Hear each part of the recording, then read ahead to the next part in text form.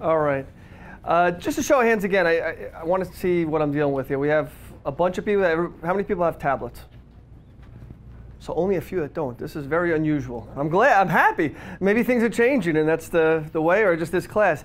Out of the people that raise their hands, how many of them feel they're using the tablet to its full potential? One. I'm going to have a hard time with you then. I guess we'll see. All right. Well, hopefully today I'll teach you something. I know this the course design on this was like an intermediate class. I'm going to start from basic and go into intermediate, so that'll cover the basic people that don't even have a tablet, let you understand what's the best one for you. I kind of go through Wacom's product line real quick. You have Bamboo, which within the last 2 years they just changed the name from Intuos to Intuos Pro.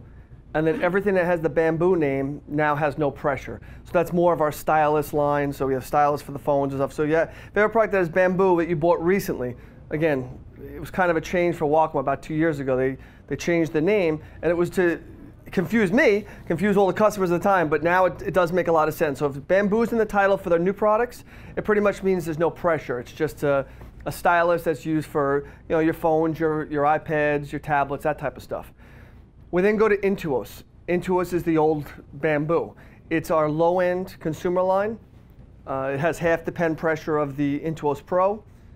It's good for a beginner, somebody who's looking to just edit a few images now and then. Then you go up to Intuos Pro. That's primarily what I'll be demoing on today. This is a Intuos Pro.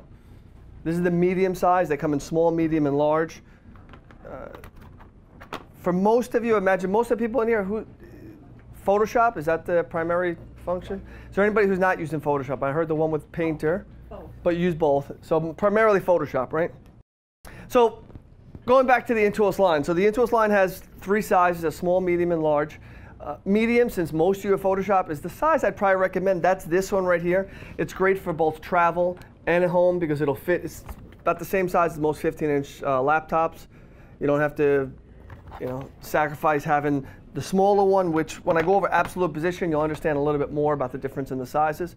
The only person I really recommend the large to, it might be somebody who's a natural media painter, somebody who's doing like Corel Paint, Corel Draw. Just anything that's going to be something natural media that want to draw with those large brush strokes. Our next line, I have the baby of it here. This is the Cintiq. This one's a 13. We also have, I think, on the display, I believe we have the 22 on display outside, but there's a 13, 22, and a 24 currently. 24 is a monster. I can never demo that anymore because it's about 90 pounds, and I basically said I refuse to drive that around, not drive it around, but to bring it around New York anymore. They'd always send me to the service elevators and everything. I couldn't do it, especially by myself. But the 22 is not so bad. 22 is about 50 pounds, and this little one I just fit in my backpack when I came here. So 13 is great. Just again, different sizes for different situations. If it's something you're going to travel with, definitely the 13. If you're looking for inside an office, the 22 or the 24. Just depending on on the color and how you want it to work. The 22 actually rotates, where the 24 can go down into your lap. So there's 2 different designs, and if somebody has specific questions on those, again, I can take them at the end.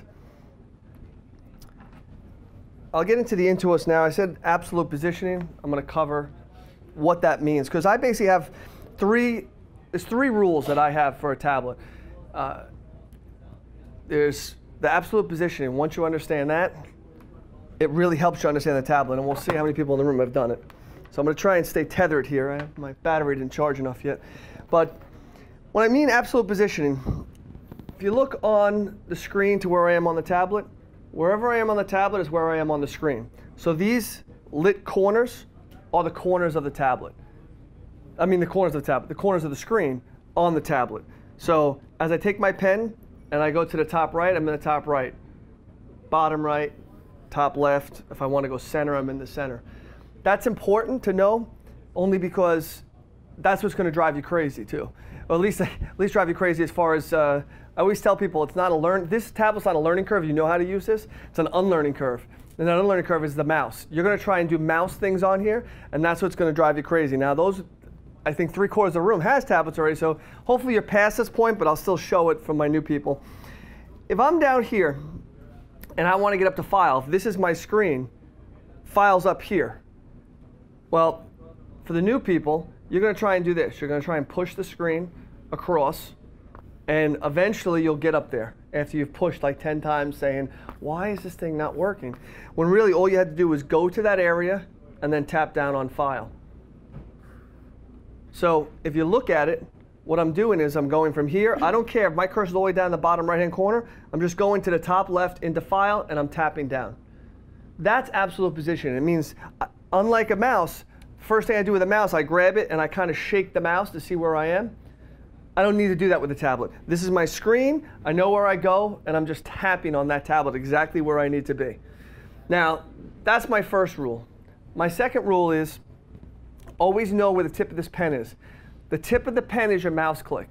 So even though this pen has three more buttons on it, actually, it has a dual switch here, a forward and a back button, and it has an eraser in the back. So you have 4 buttons on the pen. The front one, though, the pen itself is the most important. That's your mouse click. And again, when you're new to tablets, people they're not realizing what's going on. They're trying to like click these buttons, and they're wondering what's going on, why it's popping. Every time this tip touches the tablet, no matter how hard or light, it's a mouse click. So when I want to go to File, I go above File. Now if you look, I'll kind of show around the room.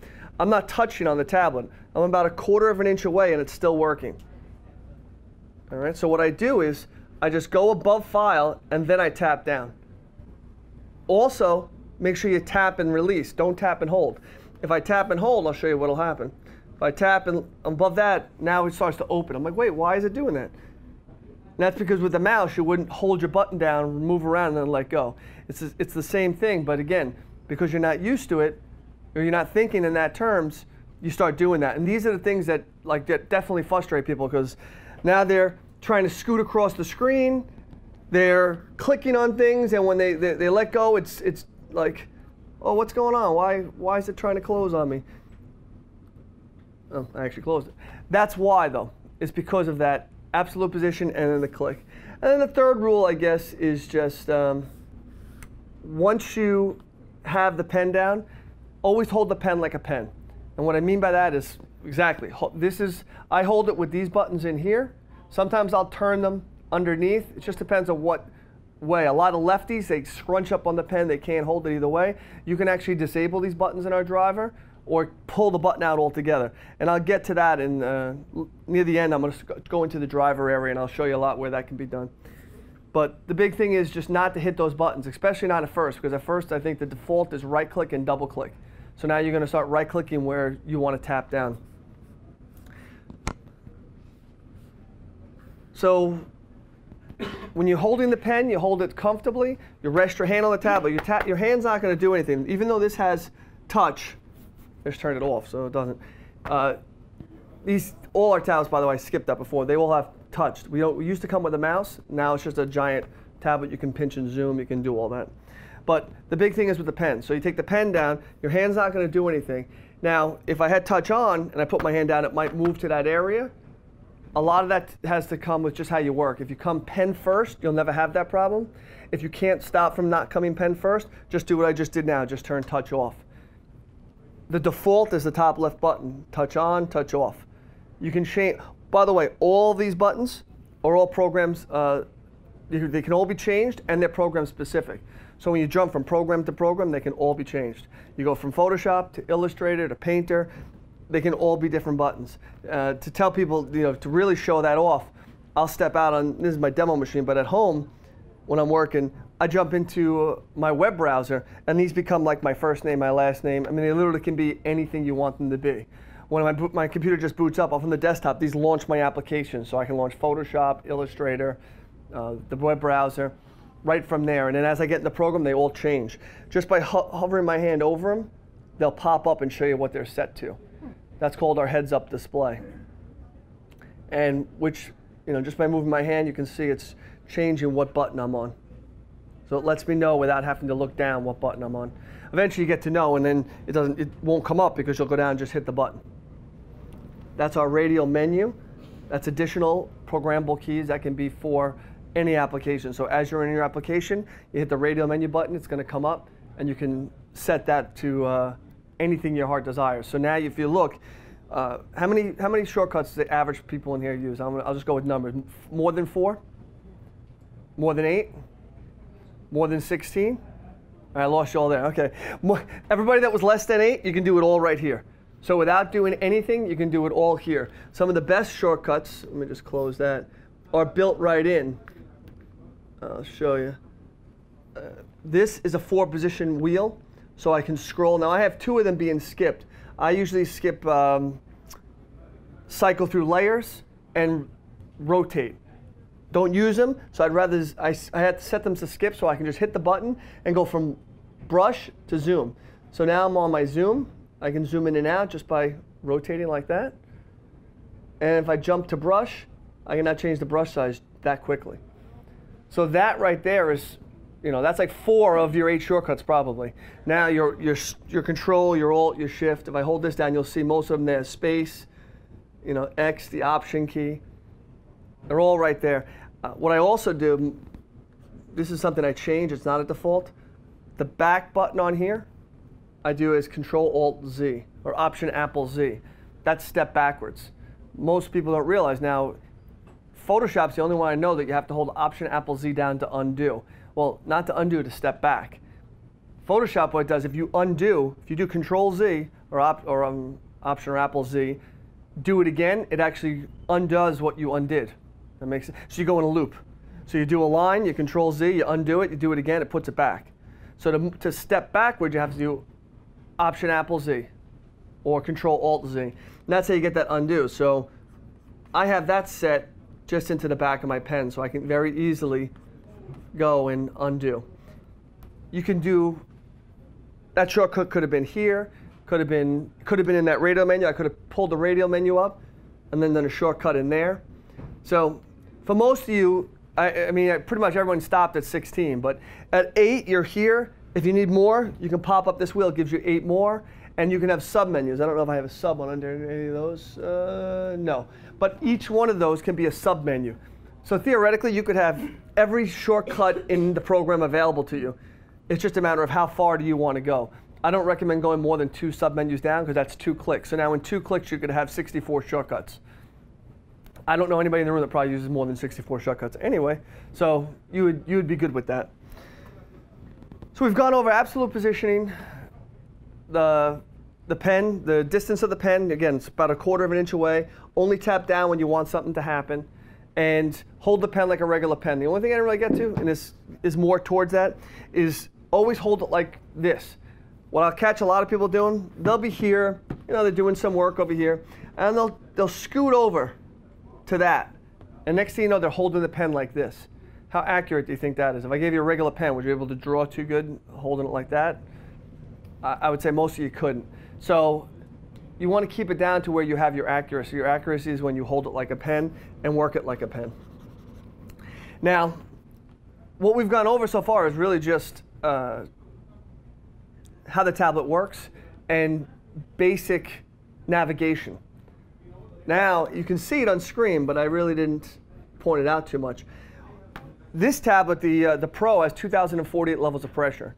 So I can use that in any of the applications that support it. Photoshop's a huge one. So I'm going to go in, and right now, if I just click here, this brings up your brush panel. And in this brush panel, you can see what it's set to. Photoshop also, in I think it was 6 and above, so anybody who's got 6 or above, they added these 2 buttons, which give you the 2 most common. One is going to be opacity, and one is line size. But you can go in here just to see what's on.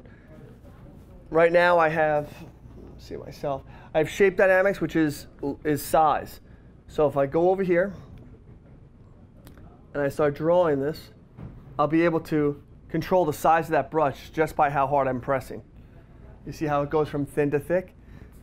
Now I can go, I'll turn that off. I'll go down to transfer, and I'll set these both to pen pressure. And now I should have opacity. So now I can change my opacity from 1% to 100% just by how hard I press. That right there, that brush, is now the brush I use 90% of the time I'm in Photoshop. When I get into my demos, you'll see and you'll understand why. But right there, that power right there is why I do it. Now, if you look, there's tons of other things you can do in here. Scattering, you know, it's a neat effect if you want to make clouds or something. Let's add that to pen pressure and pump up the scatter effect. Now I could just, by how hard I press, I can bring that around. There's texture, dual brush if you want to go back and forth from colors. But there's all the stuff you can play with. The two most powerful, obviously, are the line size and the opacity, and that's why they put them up here in shortcuts. Just be careful with the shortcuts. A little tip I'll give you. If I turn that on, now I have line size. Even if I uncheck this, I'm still going to have line size. And that's because this is kind of this overrides whatever is in the panel. And that can get confusing to people if they do that and they get in here and they, oh, wait a second, I turned that off. Why is it not turning off? And that's why. So if these are checked, they override anything in the panel. So that one's size, this one should be opacity, same thing. So if you look, transfer is checked. It's unchecked now, it should be off, but it's still on. That's because these override it. So as beautiful and as fun as they are, they can be a little... Which is better to use then? It's preference. If you want to get a little bit more into the specs and touch it, like with transfer, it only puts on opacity. I actually like to have flow also. I put them both. I feel like I get a little bit more of a smoother transition. But for right now, I would start with just the top until you get used to it, and then you can start to go into the control panel and get a lot more in depth. Is there any questions on how the operation, like how the tablet actually works? If not, I'll go into a few demos and then we'll get into some more of the intermediate to advanced stuff. It gets a little drier, but those of you that know the product will understand that more. And now I'll get into a little bit of the wow stuff. It should be a little more fun. And I'll do my best. And looking this way, looking that way. I'll try. Let's start all the way to the left.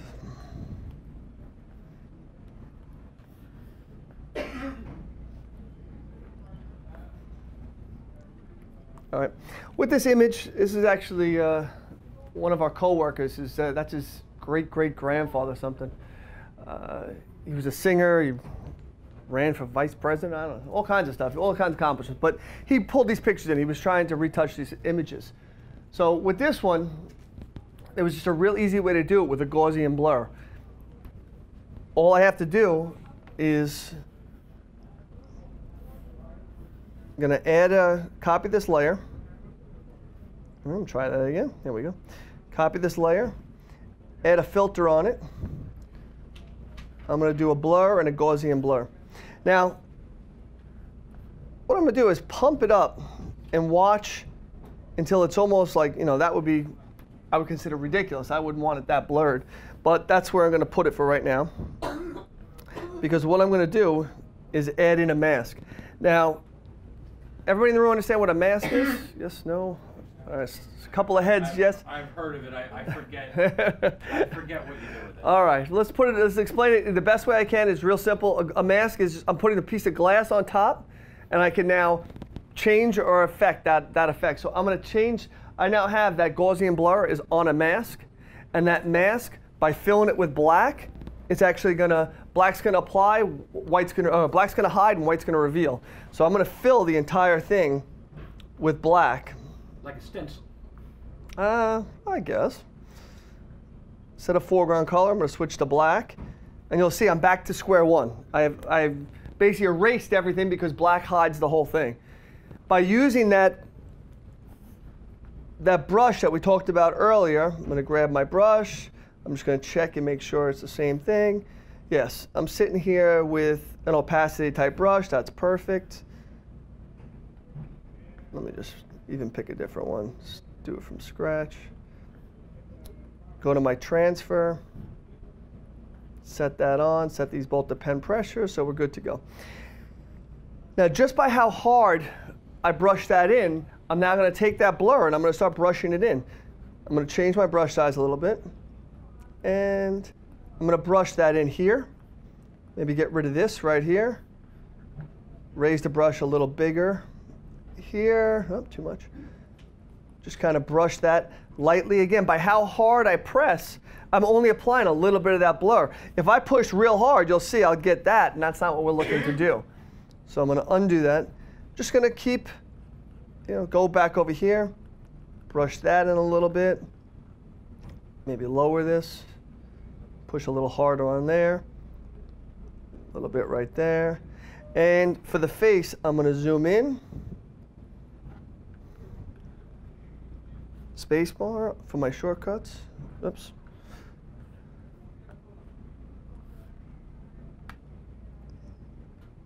Now on the face, I'm just going to push just a little bit. And what I'm doing, it's a little trick that I do. I just keep tapping so I can get as little as I need without distorting it. Let's back it out. So now, in a matter of seconds instead of minutes, I've gone from an image like this to a repaired image like that. And if I want, I can do some more too. I can see it better on the big screen. I can go back in there, push a little more here if I want. You could take the bags out from under his eyes. If I wanted to. I don't know how much I want to actually change the image. A little more there. It looked like a little water damage there. But I think you guys get the idea. Let's see. How's that looking? Much better. I think I could do a little more right here. There we go. All right, with these cars, I thought it was great. They were all red, though. I was like, it's kind of nice old cars, but I want to change the color of a couple of them. So messing around with it, I also didn't want to lose any of the shadows and highlights in the actual paint. I said, how can I do this? You know what? I'm going to play with a hue and saturation level. When you use these up here, these are like kind of quick selections, it'll automatically throw a mask in. I'll do a second one without using it up here so you can see, especially for anybody who's using older versions of Photoshop. But basically, just by taking this dial, bringing it around, I'm going to make, let's say, I like the orange. We're going to make an orange car there. Looks the same up there. Now, what I've done is I've turned them all orange, and I've changed the sky. I've changed everything. But again, I'm not worried about it because I'm going to go to that same thing where I have my mask now. I'm going to fill it. I'm back to the beginning. All I have to do now is by taking my pen in the black with white selected, I can go in there, zoom in a little bit, change my brush size, and now I should be able to change the color of the car just by pushing down. Now with something like this, because I want it to be the same, maybe I will just go and turn opacity off and then use it strictly as an even take, change the brush on this one. Go to a hard edge brush, just so it's better when I get right to the edges. Let's see how that works. Yeah, so now it's going to be a matter of just coming in here and painting it in. Now anywhere where I go over, it sticks out pretty much, especially on the metal. Not a big deal. We can go in and just use the eraser. Some of this comes to the fact that I'm also like 3 feet away from this as I'm doing this. Instead of using the eraser, wouldn't it be quicker to switch to black? Okay. Same thing. No difference in that. I mean, a lot of times too is I'll switch the front of this to X. So, but the thing is, you see, the only reason it might be quicker on this is my eraser is this. So it's just a matter of how you want to do it. A lot of times what I'll do is switch the front of this to X, which I'll do right now. I don't have it set that way, but because we're doing this, let me show you how easy it is. So instead of a right click, I'm going to change this to a keystroke, make it X. We'll get into this later on. But now just by hitting the front, if I want to switch that back out, that's how quick it is.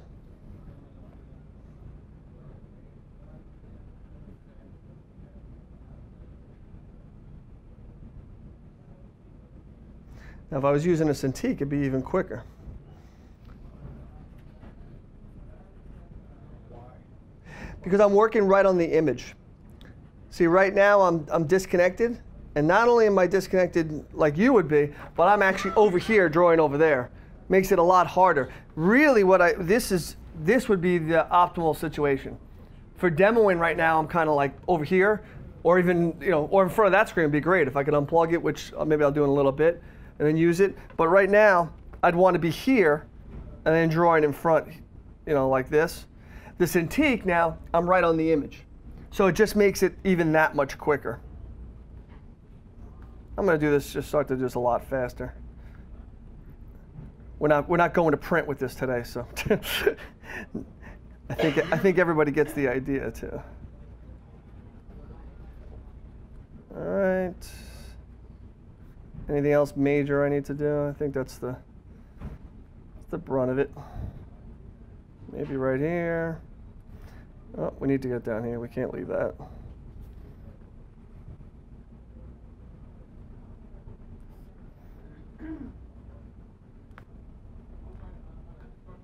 I think that's good enough. So, I covered up a light, so I just hit my X key and come right back. Want to do another one? I told you I would do 2 of them. I'll do it in a. So now, if I do it here, U in saturation, does the same thing, pulls it up. It's just not doing the shortcut for it. And maybe I'll make my next car pink.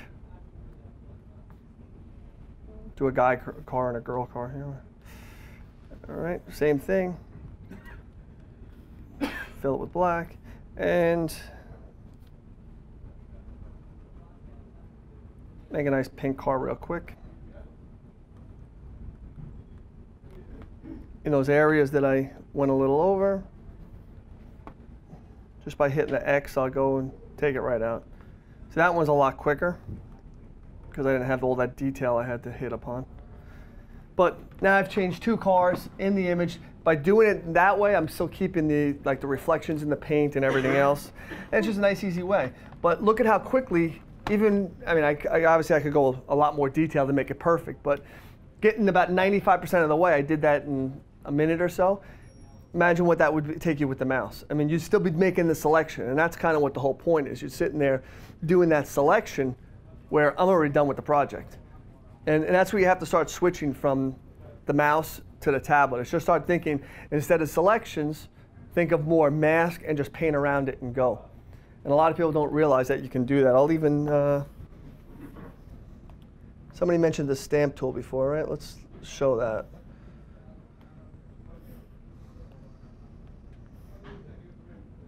What do I have to use the stamp tool? Oh, I know. Let's open one of these.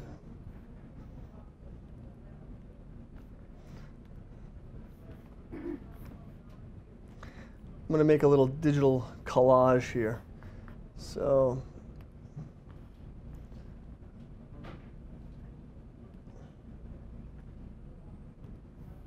can't use that one, no big deal.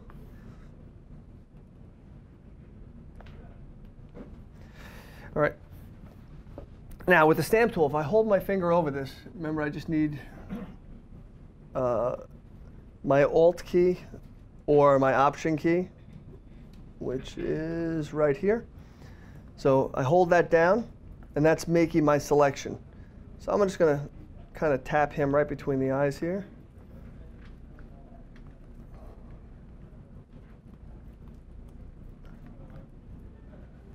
Why is that doing that? Oh, you mean you need to actually select the stamp tool? That'll help. All right. Recovering from a bad cold, so I hope you bear with me here. I'm just second day back in the real world. All right, so now I hit my Option key. And what do you know? When you have the tool selected, it works fine. All right, so I'm just going to select him right between the eyes. I'm going to go back to my collage. Now, if you look, I'm not even on that image. But see, you can see the circle already. It's showing me the preview of what's going to come. And before I hit Enter, I know I have to switch back to my brush. I didn't switch. I have a real hard brush right now. That's not going to look too good. So I'm going to pick a soft brush. I'm going to hit Transfer again so I get that opacity. I'm going to set these both to pen pressure. And now I should be able to just bring in, let's make my nice digital collage look like I have.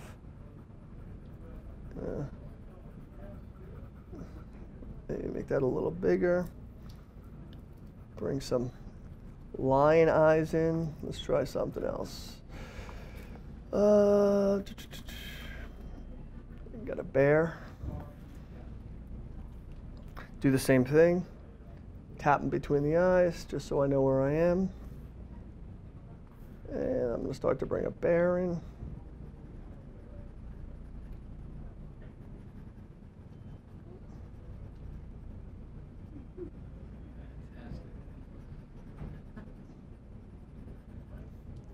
And do I have a tiger?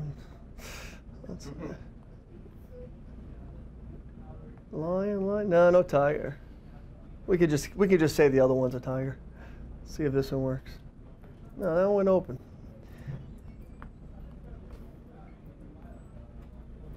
We'll take this one.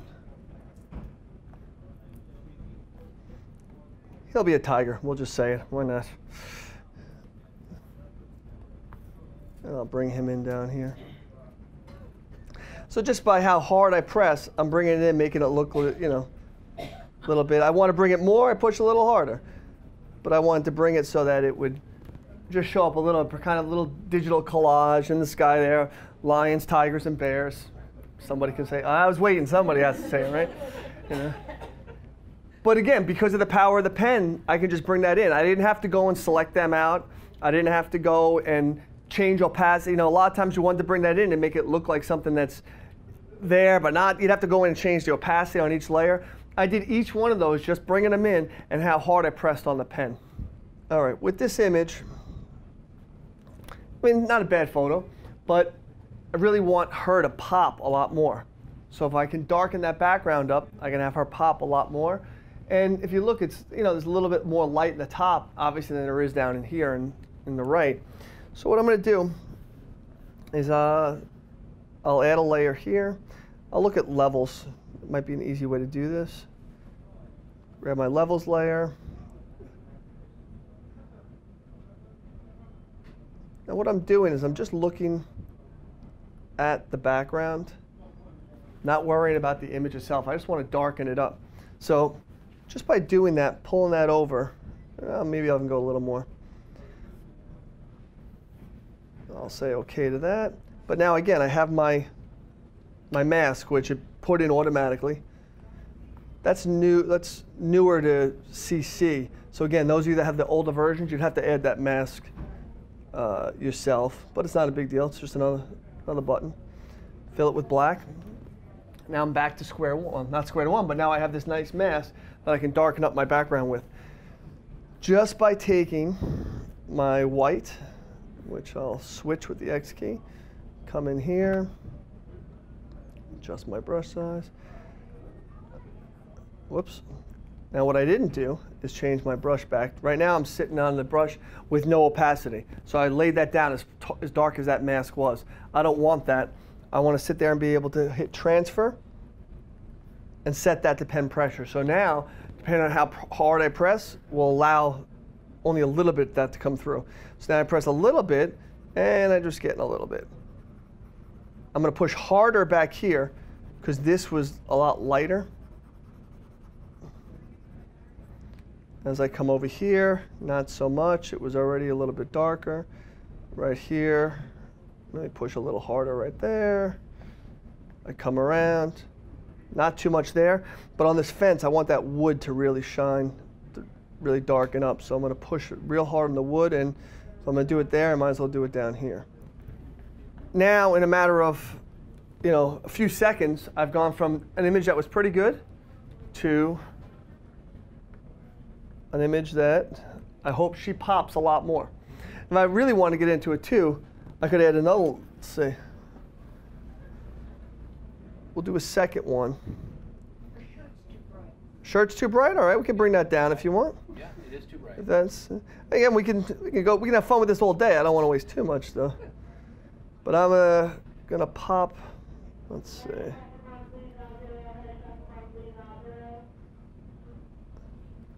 Do it real quick for you.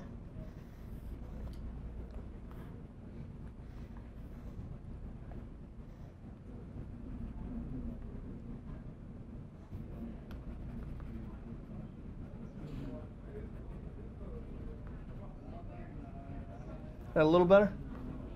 All right. And then, let's see if we can do this with the levels. We might be able to.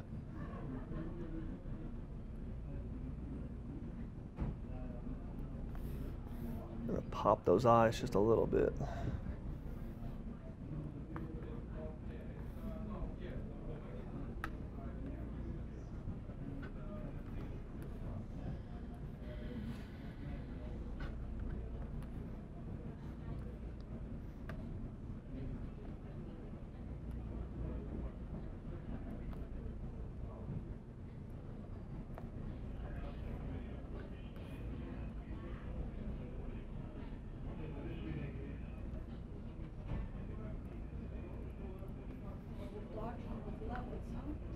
Yeah, why not? There we go.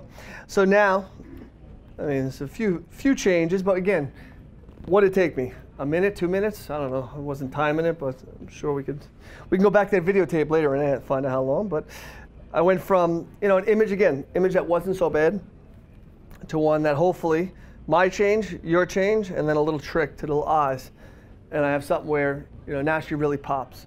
Shirt looks better. And her eyes really glow out there, show a nice pop there.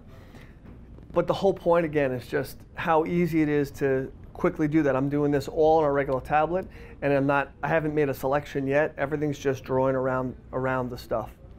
All right, let's get into some of the actual settings of the tablet and show you where some of the real power can come in.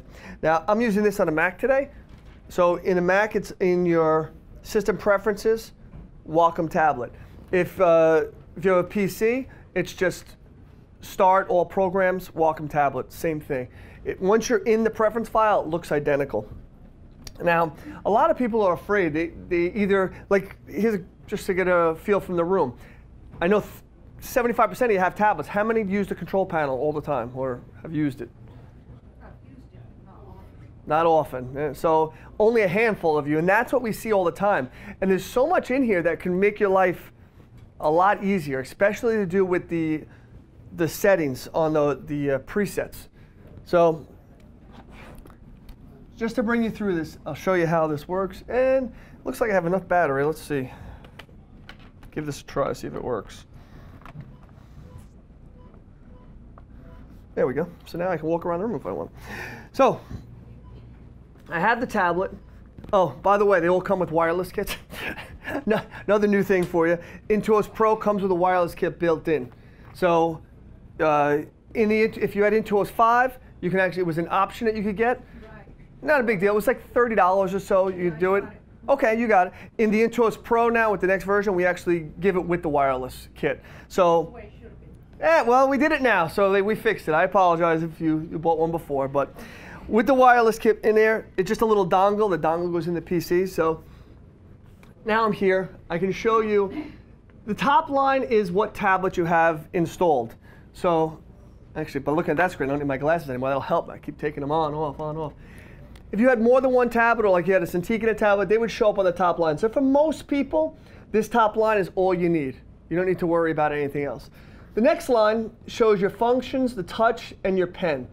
You click on each one for when you want to change something. So the primary one is the functions. So I click the functions, and then you won't have, if you haven't used it before, you're not going to have anything there. Those I added. You're going to have just all other. That's showing you what all my settings are. It's graphical, it points right to it, and it shows you what all the settings are. Now, the best way to do this is to just have the program you want to adjust open. It's much easier that way, because if it's open, like right now I have Photoshop open, if I hit this plus key, it comes up with everything that I can pick. So I'm going to pretend I do it. I've already got it selected. If I hit OK now, it'll pop up. I'll hit cancel just because, boom, there it is. We'll pretend I didn't have it already. So there's Photoshop already added.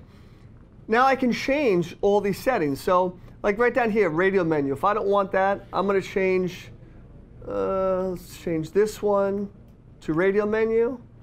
And I'm going to change, we'll make this the space bar.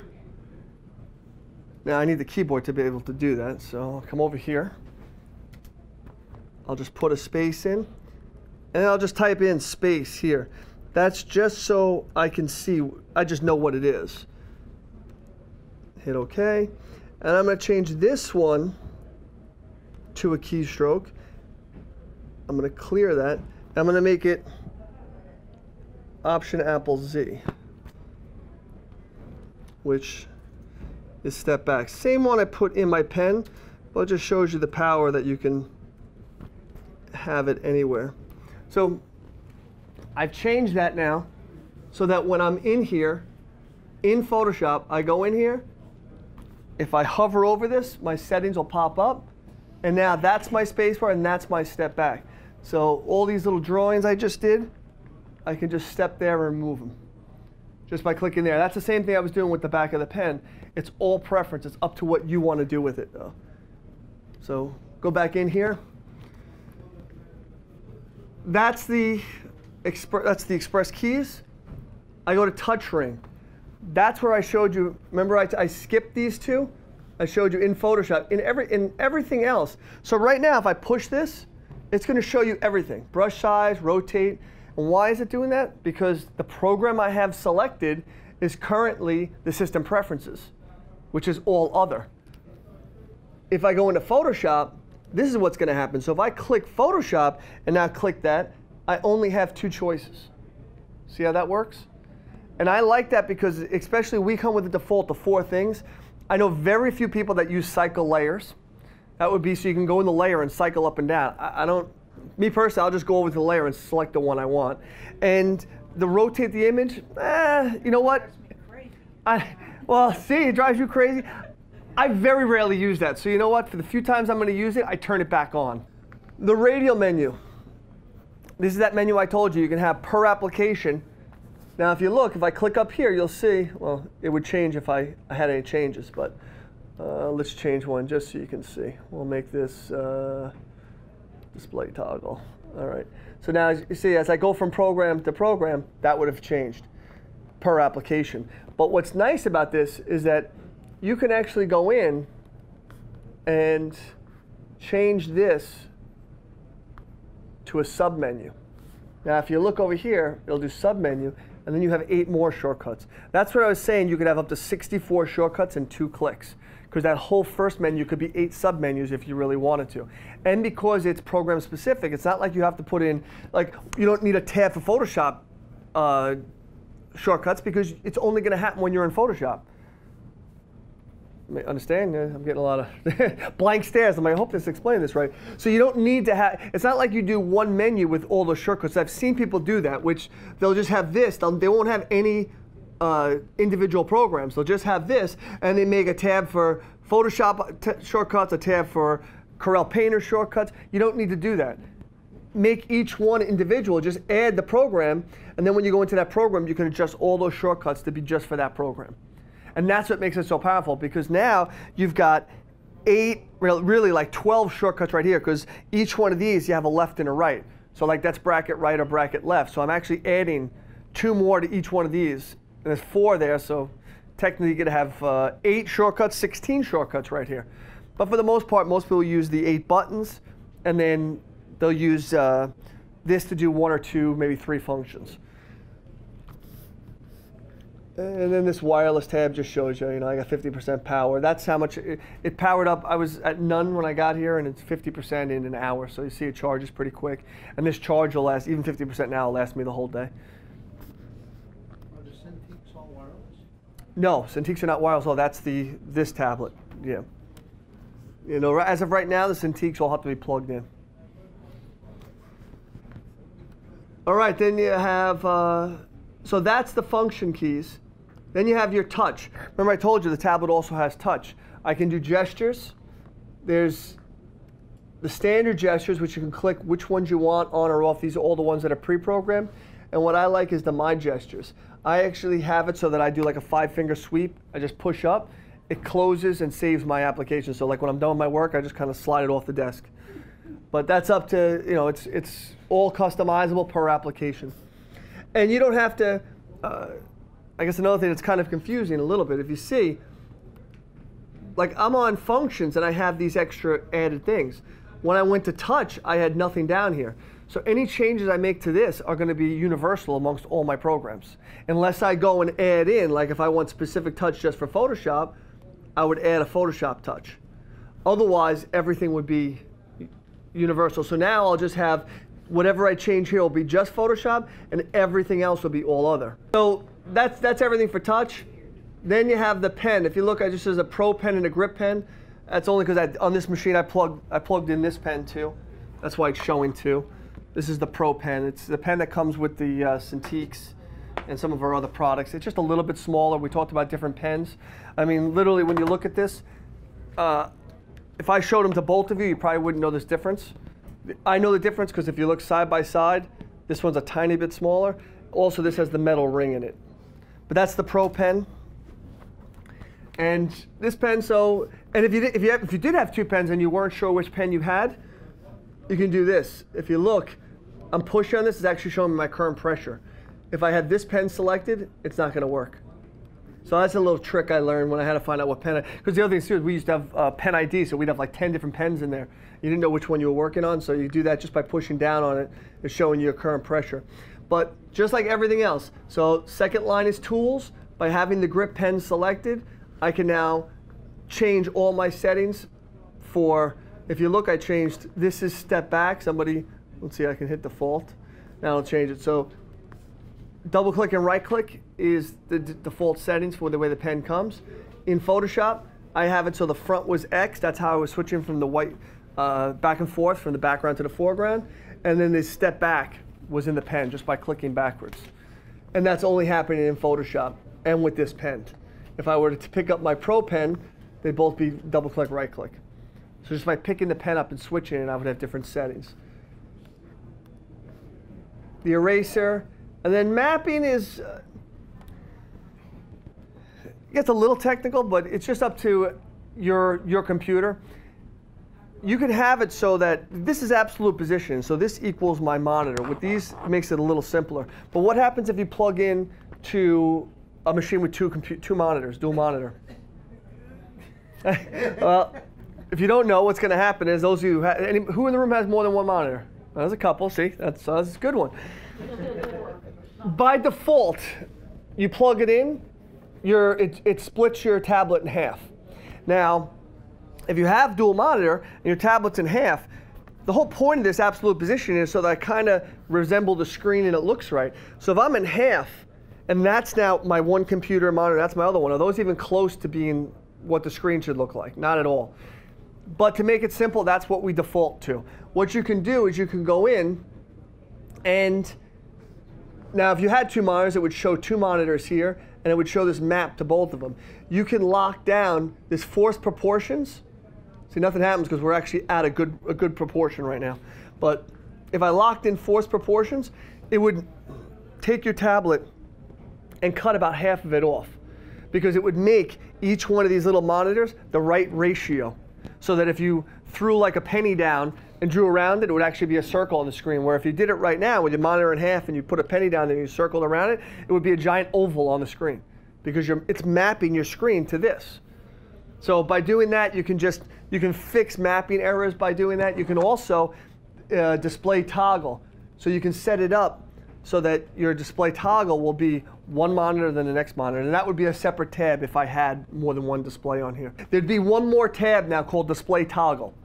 And with the display toggle, you can say, okay, by pushing this button, I'm now on the left monitor. I push it again, I'm on the right monitor. I push it again, I'm on both monitors. And that's the best way to, if you have more than one monitor, that's what I would recommend you use, rather than just the default, which is going to split you right down the middle.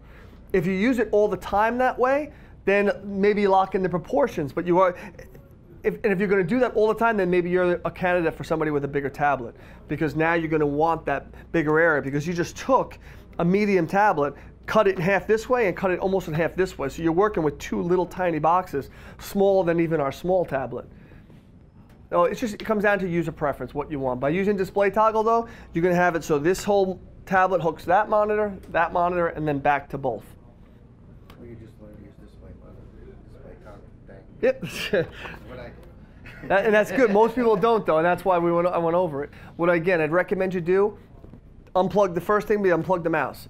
use the tablet for that first week. Once you've got the tablet down, wait a little while. Another key to that too, how many of you are doing this for personal? Well, personal compared to business. So how many people are doing this for a business? And how many personal? All right. Personal. For me, it all blends together. All blends together. All right, good. But the personal people, hopefully it's personal. You have no time constraints. It doesn't matter. The business, what I've seen many times before with the business is that it's for business. You have deadlines. You have to get things done. And what happens is they get that tablet out there. They're like, oh, I saw that guy Dan use it. This is so great. They do the scoot. They do everything else. They get frustrated, and I can do this quicker with the mouse. They use the mouse. They come back a couple days later. Let me try that thing again. After like 3 or 4 times, they just use the mouse. The tablet becomes a very expensive mouse pad, or just sits to the side, or they use it only when they want to make selections. I've seen that too. Don't let that happen, especially in that business. What I'd recommend in a business world, wait till you have a slow week if that exists. If not, just know that you got to give me that 3 or 4 days. You're going to be negative productivity. You're going to go down a little bit, but know that the following week, you're going to be equal, and every week after that, you're going to get faster and faster. I mean, obviously, there'll be a cap where it stops, but for the most part, give me 1 week, and you'll be back to where you were, and then you'll continue to gain speed as you learn the tablet a little bit better, and as you get better with the tablet, get better with it. I hope all of you learned something, and I hope this was worthwhile, and thank you for coming. Whether you're a hobbyist or a professional, B&H has the answers to your questions. Experience a world of technology at our New York City Superstore. Connect with us online or give us a call. Our staff of experts is happy to help.